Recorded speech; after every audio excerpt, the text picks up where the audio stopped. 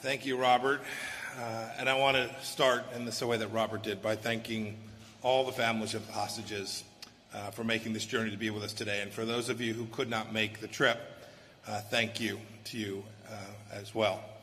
I must say that when Robert and I first discussed this, the idea of inviting all these families back to the State Department, it was months ago, and we were too slow. I regret that we didn't get this done more quickly. It very much seems like something that has been worthy and special, and I hope you all feel that way as well. I want you all to have a personal relationship with us and get to know our hearts and our mission, the mission that we carry forward on behalf of your loved ones each and every day. I want to welcome, I see in the audience, ambassadors from partner nations who have joined us here today. Thank you all for being here. I want to thank everyone who made this day possible as well. Robert and his colleagues, his principal deputy, Hugh Dugan, his deputy, Julie Nishawat, and Meredith Stock as well. You all did the legwork to bring this all together. I just show up and there's a microphone where it's supposed to be. So thank you for making this happen. I want to make sure that I'm not remiss by not acknowledging all the others, the Bureau of Consular Affairs, Mike Burnett, Georgiana Cavendish, and their team, the White House National Security Council, who deals in hostage affairs as well. I see some of you with us today. Our ambassador, Laura Dogu, Diane Ryan, and other team members of the interagency HRFC, who work hand-in-hand alongside Robert to coordinate our diplomatic engagements on behalf of your loved ones. I'm glad, too, I know have former colleagues from Capitol Hill, members of the House and the Senate, each of whom is personally invested in helping us make sure we bring Americans home. I see Congressman Hill and Waltz are here. Name a few. Raise your hands, please. Thank you for being here. We're grateful for your support. We've got folks from all across the government, from the Federal Bureau of Investigation, from the Department of Defense and Justice and Treasury, all the intelligence agencies, everyone who remains nameless who works on this critical mission as well. We thank them. And please thank your colleagues who could not be with us today as well. For those of you who've had a chance to come visit my office, a handful of you did it today, you would have seen on the edge of my desk a Bible that I keep open every day to remind me of what matters most in our life: God and family, doing what's right, protecting the weakest. Every day you should know that Susan and I pray for you and your loved ones, and that I'm constantly reminded when I work on this mission set, the mission set of bringing wrongfully detained Americans home, of Acts chapter 12, verse 6. In it, there's an extraordinary encounter. It's where Peter is sleeping in a cell. He's shackled next to two soldiers. There are sentries stationed outside. It's the night before Herod put him on trial. And suddenly an angel appears. The angel shakes Peter awake. His shackles fall off. The angel tells Peter to follow him to freedom. Peter's bewildered and probably scared, but he follows the angel. They pass by the two soldiers who were standing sentry outside, and then they reach the city's iron gates, which open to them of their own accord. Those of you who know this verse know it's an incredible moment. Peter was rescued the night before he was to face judgment and likely execution, but his hope and faith allowed him to walk free. I know, too, sometimes our rescued hostages feel like Peter must have felt like they've received an act of God, but I know, too, that not every American held abroad is saved, as Peter was. Sometimes, tragically, our efforts fail, or they don't produce results as quickly as they deserve. And I want you all to know I'm not here today to instill in you any false hope. Sometimes our best simply is not enough, and we mourn all the men and women that have been wrongfully detained and who have been lost to us. I met with some of their families today as well. We mourn for them. Folks like Jim Foley, Kayla Mueller, Stephen Sotloff, Peter Kassig, and Otto Warmbier. Their families were all with us today. I want to personally thank them for being here. What I can do today for each of you is to make my personal commitment known, to talk to you about what it is we're doing and will continue to do every day, our very best every day, to deliver every wrongfully detained American home. I want to talk to you in practical matters about what this commitment means, what this pledge means. you should know, I've been at this now for over 2 years, first as the director of the Central Intelligence Agency, and now in my role as Secretary of State. And the President asks every week for an update. He wants to know the status. He wants to know what we're doing and why we haven't been more successful. He's personally invested in the safe return in each and every one of them.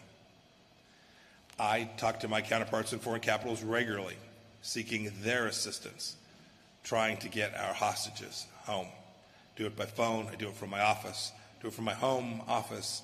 I do it when I travel on the road. I talk to Robert, too, and our team to make sure that they're on track, that they're on mission. He and I have an incredibly close relationship working on this important mission set. He and his team spend every minute of their time at work, liaising with the White House, with the Hostage Rescue Fusion Cell, with foreign governments to craft creative diplomatic strategies to pressure our enemies to release our people. He meets, too, with congressmen on both sides of the aisle. He works to keep families as well informed as we can. And he and his team, too, think about this 24/7. How is it that we can get just one more good result and then another? I saw this, too, when I was in the intelligence community. It was a priority for collection. We try to collect as much data as we can about loved ones, sometimes in very difficult places, hard places to get information. And they work with their counterparts, too, to see what they know. I wish I could talk about some of those more than we sometimes can, but know that they are extensive and real and ongoing. Our military, too, stands ready. Some of our bravest and most skilled warriors, ready to rescue when possible. In my personal experience, I must say that of all the places that all the government agencies work together, it is on this mission set where I find the most capability and people really focused on their mission. Intelligence professionals working to help us rescue Americans alongside of all of our diplomatic efforts. It is unparalleled in any other corner of our government. I think the reason you see this, whether it's folks in the legislative branch, folks in the executive branch working together, it's because this mission is deeply held in the American spirit. It is nonpartisan. It's a mission that is just. It's a mission that's right.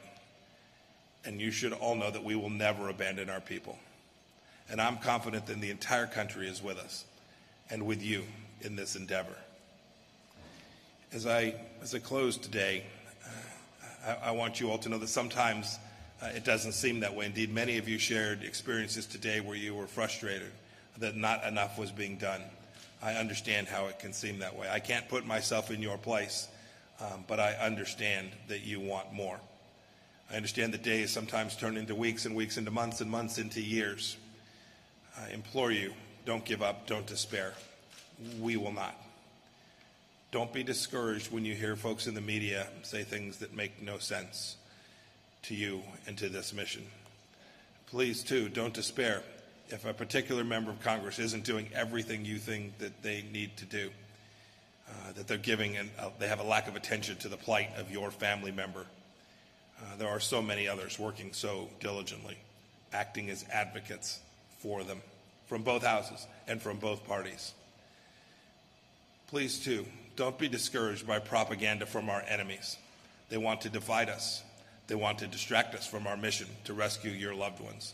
Know that we are not distracted. I'd urge you to help us, be with us, and stay the course. I know, too, that there are those who've talked about this idea that the United States ought to return to the practice of paying ransom for exchanging the return of individuals back to the United States. I understand this plea from the bottom of my heart. Indeed, I am confident that if I stood in your shoes, I too would be willing to do anything. I can understand that the suffering is unspeakable, but please do remember, as we move in that direction, we create risk. Indeed, we know that there are nations that take Americans less because there's less money coming from America. I've seen it. I've seen the information. It's what's happened after we paid the mullahs in Iran. I've seen this kind of activity. Please remember that any payment to a terrorist or a terrorist regime gives money so that they can seize more of our people. We cannot accept that risk. You wouldn't ask that of us. Even a small payment to a group in, say, Africa can facilitate the killing or seizure of tens or even hundreds of others, including Americans or foreign nationals in that region. We also know for a fact that some terror groups don't seize Americans because we won't pay. It's a trend I want to continue. Look, this administration has had failures, but we've had many successes. We've rescued many people without concessions, some of whom you've heard about, and others that we have kept from the public eye. And indeed, I'm proud of the record that we've achieved. We were thrilled to welcome home Danny Birch just a few weeks back, Pastor Brunson, Kim Hak-sung, and many others. Please know that my team, Robert and his team, will not rest until everyone is home. And for those of you who today have a loved one held wrongfully or held hostage, I'm under no illusion that today's events will provide relief from your suffering. No words can do that, nor will we be successful every day. But perhaps with this gathering, with my prayers and with the actions of our team at the State Department and our partners all across the government, you will wake up tomorrow knowing you are not alone in this mission to achieve freedom for every American hostage. Know that we are treating every hostage situation with the urgency that it demands, that it deserves. Know that we're treating your family in the way we would want ours treated, because as Americans, we are indeed all family. Thank you. I look forward to getting a chance to talk to you, some of you, here in just a few minutes. I hope that the Lord blesses each of you, blesses your loved ones who are wrongfully detained, and blesses our great country. Thank you.